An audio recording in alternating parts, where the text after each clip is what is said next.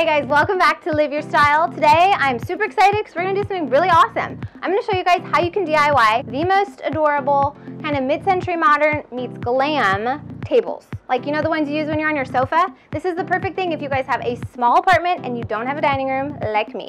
Okay, so here's what you're going to need and let's get to it. First thing you're going to need is an ugly, gross tray table.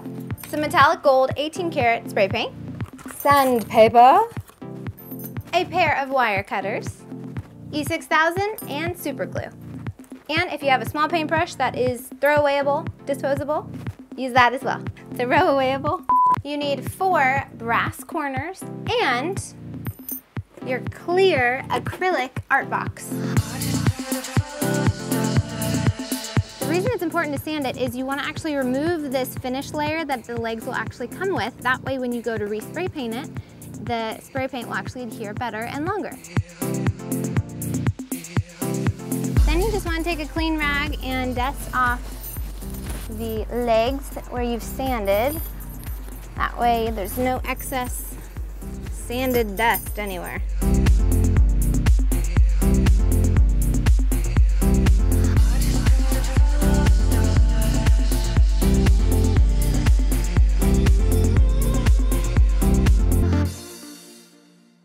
So now that we've painted the legs, we're gonna let those dry outside, and then we're gonna take these cute little corners and do a little trick on them. So because the top of the tray is actually acrylic, you don't wanna drill into it, we're gonna take the screws, because we want this to look like it's actually a table that's been made, and we're going to use our wire cutters and clip off the head of the screw, and then use super glue and super glue it to the corner. Using the super glue, you're actually just gonna do a light line around the edge of the opening.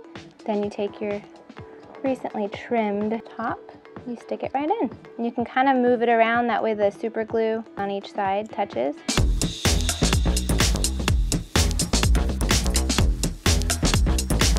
Okay, now that the legs have dried, we're gonna take our acrylic art frame, but in order to make it look extra special, you're gonna take your dried corners, take your E6000 glue, you can find it at a craft store, take a paintbrush, and you want to get a dollop, and you're gonna just paint it on the inside corner, like this.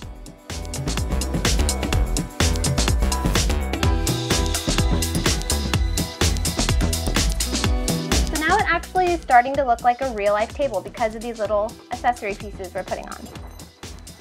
It's a genius little trick, people, and don't get E6000 glue on your bench.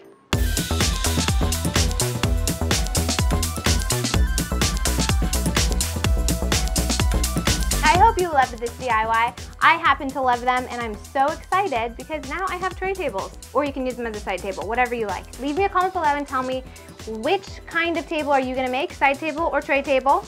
Also tell me, maybe you'll like paint the legs hot pink or lime green. So many options.